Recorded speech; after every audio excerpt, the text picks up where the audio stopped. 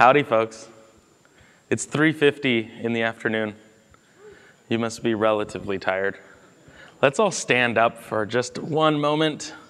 Just really quickly, just do some stretching. Yes, that is good. That is good. Now you can all sit down and promptly fall asleep. Howdy, my name's Vic. I'm a cloud solutions architect with Google. I live out of Santa Barbara, California. Some contact info for me. It'll be on the last slide if you need it. We're here to talk about what we've learned from the Helm Charts repo and things that you can use in your own Helm charts to make them more flexible, more scalable, just better for your users in general. So how many people have used Helm? It's a lot. How many people use Helm in production? How many people have used Helm Charts from the Charts repo? Wow, that's amazing. And how many people write their own charts? Yes, sweet, okay. You guys are committed, I like it. So I've got this Kubernetes problem. I'm into it. I get into Kubernetes mode, and it just makes me go all crazy. Today we're going to go a little bit Helm 101 for those of you who didn't get an opportunity to use Helm in the past. But as you can see, we've got a good community of users, and it's a useful tool. It can be a useful tool for you. Then we're going to go through what the charts repo is, why we started it, and that kind of thing. And then talk a little bit about the important pieces of charts, and then a couple tips and tricks that we've seen in some of the charts that we have in the chart repo, some of the patterns that we've seen emerge for making them better charts for your users.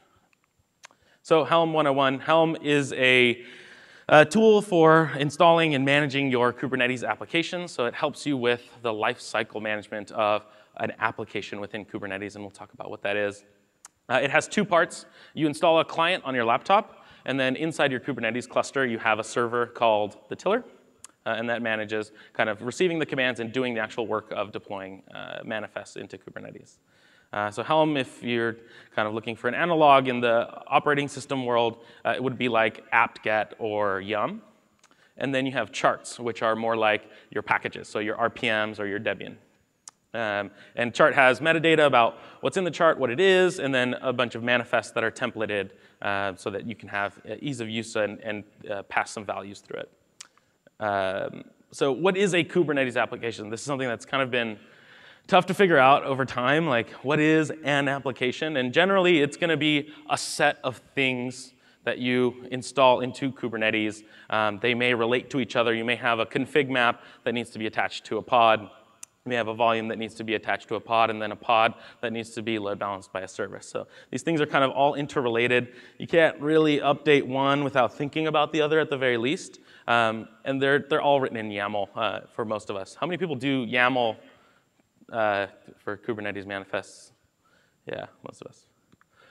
So Helm allows you to package these things together. So you can templatize them and use the same values across a bunch of these manifests, and then install them all together. For your users of these packages or these charts, they can see just a simplified config, right? The things that are important to the application.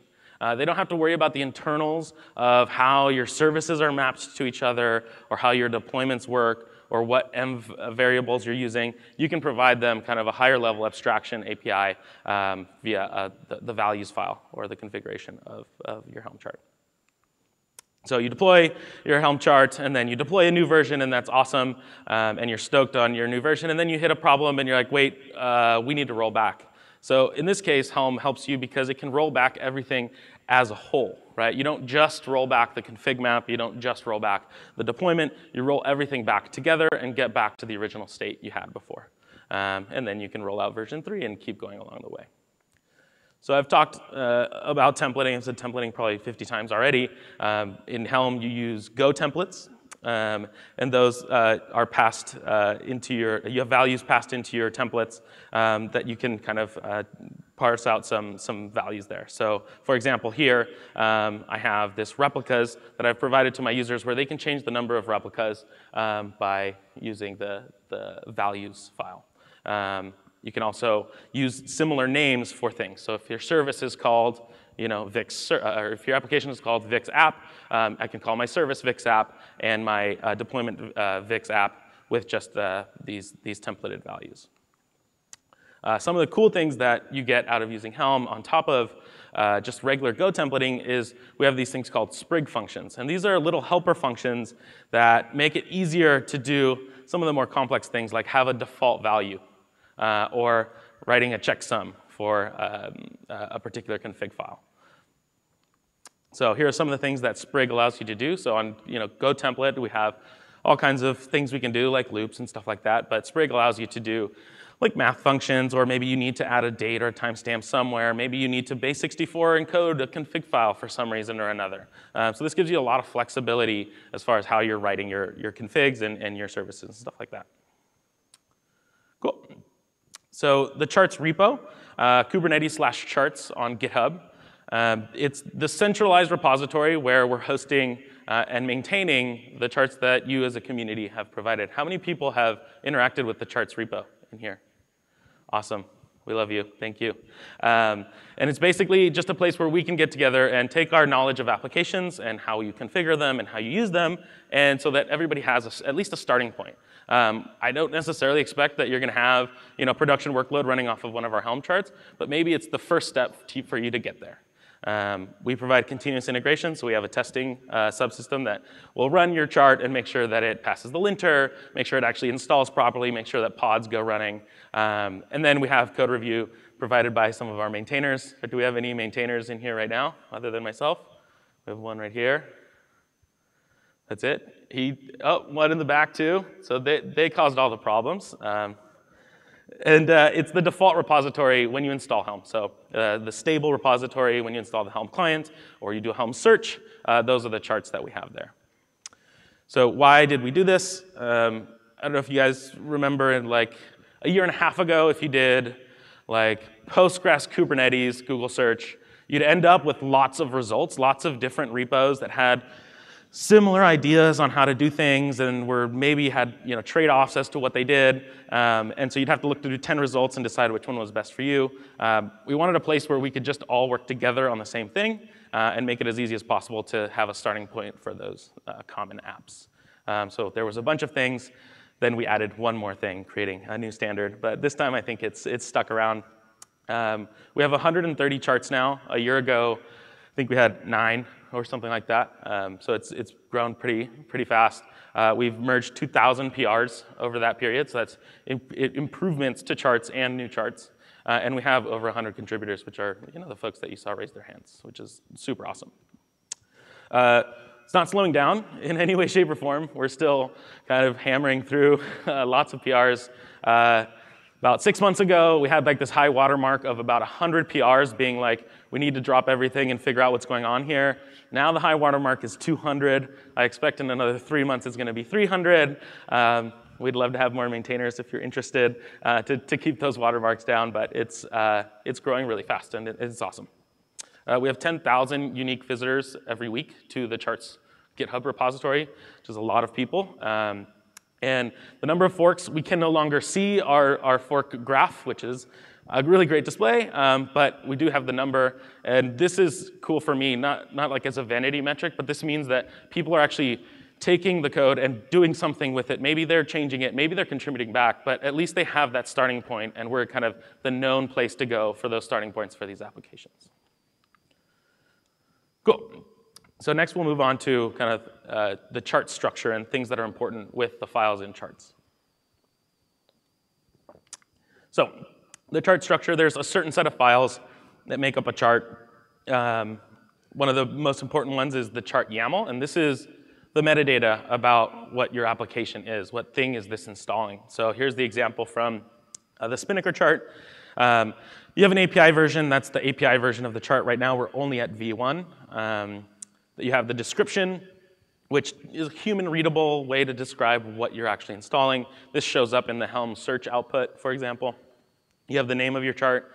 And then you have 2 version strings here. So version is the version of the chart, and app version is what the application version is. So for example, here I have version 1.1.0 of Spinnaker, and the chart version, the iteration of this deployment mechanism, is 0.3.8. This is important. We've had some chart maintainers try to pin these things, and what you find is over time, your application doesn't change as much as your chart. You're adding things that make your chart more flexible or a bug fix in just your chart, and then you're adding bumping versions. Mike, goodness, here was one of our first ones to try that with the Prometheus chart. I think he went about 3 months with that methodology, and then we just decided to break from it. You have a website here, which is just a URL to point people to, but I think the more important thing to have in your chart YAML is the sources. Where can people go to rebuild the pieces of this? So for example, usually people put the GitHub of the actual project itself. A lot of the charts that we have are open source, so where's the GitHub for that thing? And then did you build like a custom image? If you have a custom image, point people to that Docker file so they can maybe customize it and move on from there.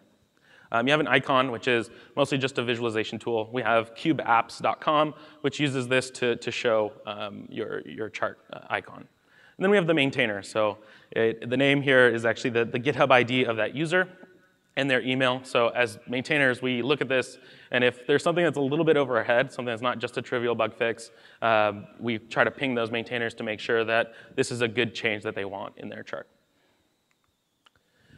Now this is the values file. The values file is basically the API that you're providing to your users of your chart. That's the way to look at it. Changes to this that are backwards incompatible, you should probably bump the major version of your chart to show people that you are breaking the API. Here's where you can abstract away some of the complexity of what you've done in the Kubernetes deployment methodology and make it simpler for your users to configure things. You can add comments. Generally, people comment in how to do certain things. For example, here, this is again the Spinnaker chart.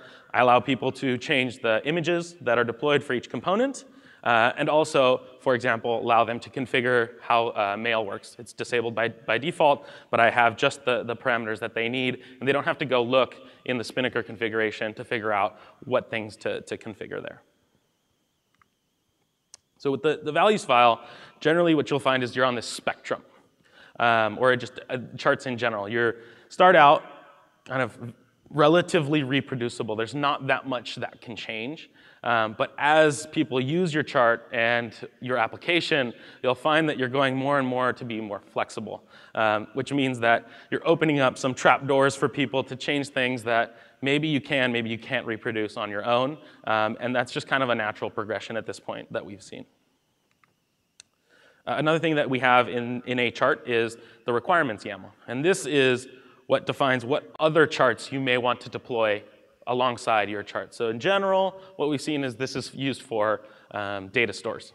You have a Postgres dependency, you have a Redis dependency, or anything like that. And the version here can also be a semver. So I can say, give me anything in the 04x series of the Redis chart, and you'll update to those things. Then you have your templates folder, and this is kind of the core of the chart, or the kind of simplest place. You have all of your Kubernetes manifests that are templated out, or can be templated. And this is what will be kind of kube-controlled applied to a certain extent into your Kubernetes cluster. Next, you have the notes file. And this is one of my favorite kind of experiences in Helm, or using Helm, is that the notes you can, as a chart maintainer or chart creator, you can provide to your users a getting started experience via the notes file. And the notes file is, again, a templated file that is templated out and spit out after your chart is installed. So when you do Helm install chart, they'll spit out this templated thing that can maybe tell your users what to do next, right? Instead of just saying, yes, it's installed, tell them, hey, here's how you connect to it. Here's how you get to the web UI. Here's, if you're going to use it inside of your cluster, here's the service name that's currently configured. So it's just getting people that much closer to being kind of interacting with your application. Next is a README. And this is generally kind of more in-depth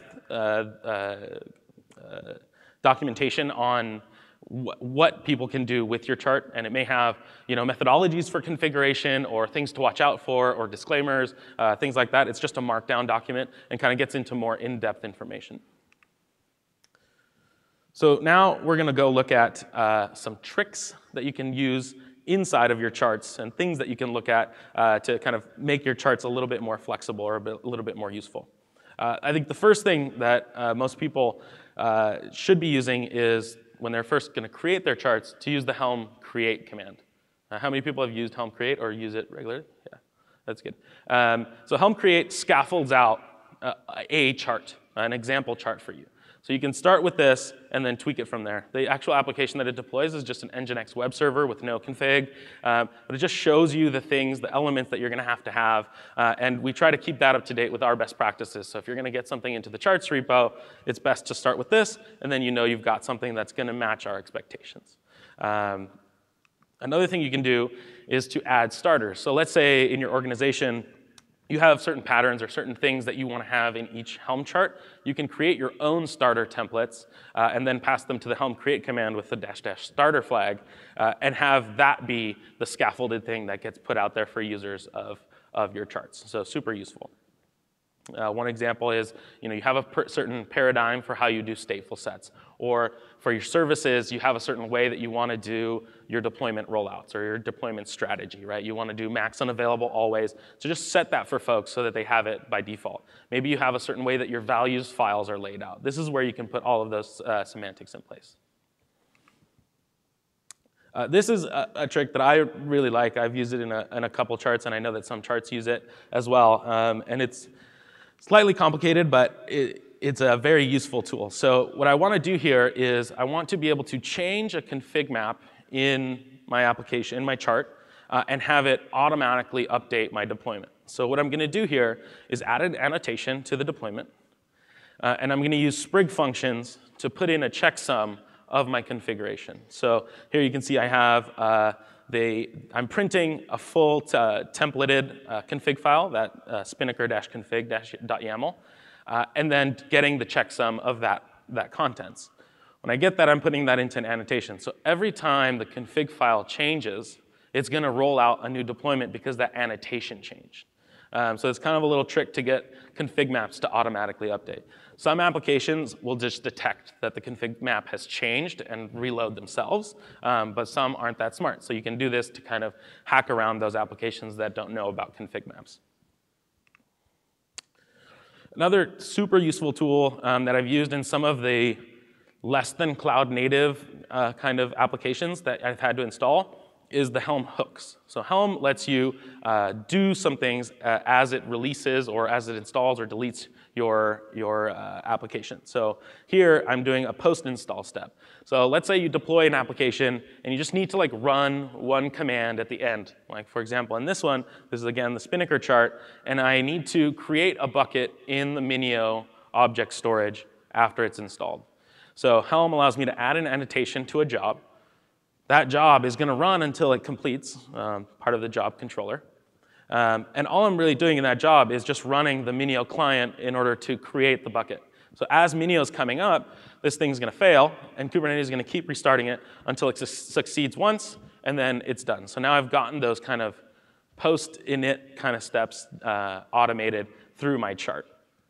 The types of hooks that you have available are pre and post install, pre and post delete, and pre and post upgrade, and pre and post rollback.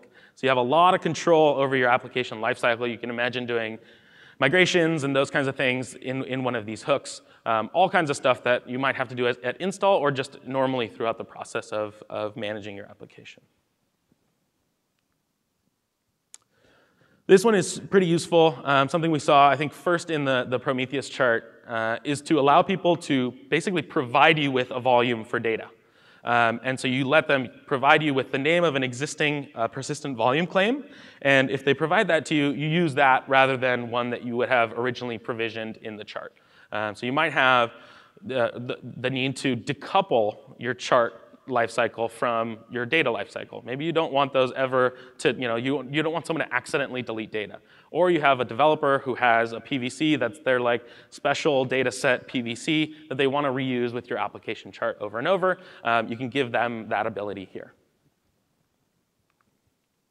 Another thing that we've seen often is web apps being submitted to the charts repo. And with those web apps, we generally ask that they allow someone to add an ingress really easily. Like, pre-configure this ingress. You wire up the service and port already for them. You can have the ability for them to list host names or maybe a TLS secret to include in there. But try to have that as part of your API if you are a web app, because most things will want to do an ingress. Another side of configuring an ingress for people is to have the annotations be available as a thing that you pass in to those ingresses. So annotations on ingresses that are really common are, for example, like which type of ingress controller to use. You might use the Nginx ingress controller. You might use the cloud default one. But you as a chart maintainer should not dictate that necessarily. Another one that's seen commonly is like kubelego, go get my TLS certs. You don't want to necessarily manage that. You don't want to over abstract that. Just let them add their own annotations. Annotations are kind of like Pandora's box anyway. All kinds of crazy stuff gets done with them. So I tend to just let people add those crazy annotations there. This one is near and dear to my heart. Michelle Norali wrote this Helm test thing. And we're like, please, we need Helm test, because as maintainers, we want to have the ability for the chart maintainer to send us a test that says this thing actually works. So now you can do Helm test from the Helm client after a release has been installed, and it will run a step. And so here I add an annotation saying that I want this test to run, and I expect it to succeed. Here I'm running a pod, and it's just going to run a bash script. Like most things, the world is tied together via bash scripts. So here, this is the actual test that's in the Jenkins chart. Not the craziest thing in the world, but it lets us know that we can at least get a 200 from the login page, right? It's something simple like this that as chart maintainers we can bank on to think that your chart's actually doing something useful. In your organization, you may have much more in-depth testing, and you can run this at any time. So maybe you just run this periodically. You have some checks that you want to run as part of automation that runs every 2 hours or something like that, and it just spot checks things. It's also templated, so it's going to be able to use all those values that you've passed around as well. So it's a useful hook to have. We hope to have more tests in the charts repo. I think right now, out of the 130, less than 10% have tests. Which is pretty painful. It means we have to go and launch it and make sure that it actually does anything useful, and that the PR that we're accepting doesn't actually break core functionality for that chart. This is one that I think is really useful, but is also one of these trapdoors that people kind of, once they go down this route, they're on their own. Some people will want to, if you have a config file for your application, rather than have you template it out, for example, for an Nginx config or something like that, they want to just provide their own. So some charts have done custom config map parameter that allows you to overwrite or provide your own config map. This is on the opposite side of the reproducibility spectrum. I mean, you're not really going to be able to reproduce what they did basically ever, but it does open up more use cases for your chart, which I think is useful. Another thing we've seen in the Nginx controller chart is not just having them overwrite the config map, but to provide the name of a config map. So it can be done a few different ways. One thing we've done recently is to have all of the helper templates in Helm Charts be namespaced. So a helper template, if you look at a chart, you'll probably have an _helpers file in there. And this is where you can define little chunks of snippets of code that you want to actually inject in different places in your chart, but you don't want to have a big stack of code sitting there. So these templates can be generally for names of things. In Kubernetes, you have to have things be a certain length. So if people name things in a strange way, you want to truncate that to something that's supported within Kubernetes. So that's what we do with names and full names. Namespacing it allows us, if you have this chart as a subchart, for example, you can always reference the Jenkins name by jenkins.name across the board. You don't have to think about how it's actually nested or anything like that. This one is also really useful. So conditional dependencies is a feature of the requirements file. A lot of charts, we expect charts to actually provide something useful out of the box without any changes to the values. But you may have some data stores, for example, that we deploy for you as the chart that you already have somewhere else. So one example is the Spinnaker chart actually needs object storage. So we use Minio by default because we can provision that within anybody's cluster, and we get an out-of-the-box experience that's good. Within cloud providers, though, you want to use their object storage. So in Google Cloud, we have Google Cloud Storage, and in Amazon, you might have S3. So you might want to disable the Minio deployment, and you can do that with a value called minio.enabled. So if you set that to false, we will no longer deploy the Minio chart for you, and you are on your own to configure the S3 configuration. Again, on the kind of opposite end of the spectrum, these are some more of the trapdoors that we've seen chart maintainers provide to their users, is using the toYAML function in Sprig, which will basically take a chunk of the values file and just inject it as YAML into some other template that you have. So where this is really useful and kind of necessary is with like node selectors and tolerations specifically, because these are going to be practically bespoke across everybody's deployment. You're not going to know how they label their deployment or their nodes or anything like that. So just give them the ability to add node selectors on their own in the values file and then propagate those through to the deployments you have. Similarly with tolerations. We also have seen this relatively often with resources. Some people want to have requests and limits. Some people only want limits. Just give them the ability to set those however they want through the values file and pass that directly into your pod specs. So those are some of the tips and tricks. We have 130 charts out there. So if you have an application that you want to deploy, go look at the charts repo and see if there's something that's similar to it from a kind of deployment mechanism standpoint, and try to figure out if you can kind of take some tips from some of the charts that already exist. For us, in the charts repo, the next thing we're going to try to do is give the chart maintainers more power over their actual chart and merging their own PRs. That's going to help us with our velocity so we don't hit that 300 PR mark that is almost inevitable at this point. And also to delegate the responsibility to maybe even a different Git repo. So if you want to host your Git repo or your chart somewhere else, but still get it into the stable chart repository, we want to be able to facilitate that as well. Now that we're at 130 charts, it's time to look at how many of those are actually updated or useful and are still maintained. I think we'll get at least a 15% attrition rate on those once we really start looking at it, and just remove those from the tree or put them in a folder somewhere like deprecated or something like that. And if someone wants to bring them back to life, that's great. Maybe we'll call it zombie, and then we can go forward with it. The other thing is more functional tests for charts.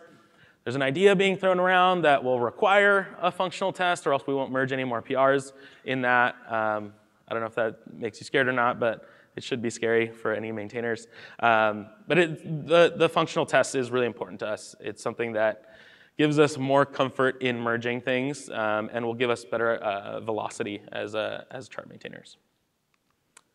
So that's all I've got. Thank you, folks. And I'll do questions out in the back.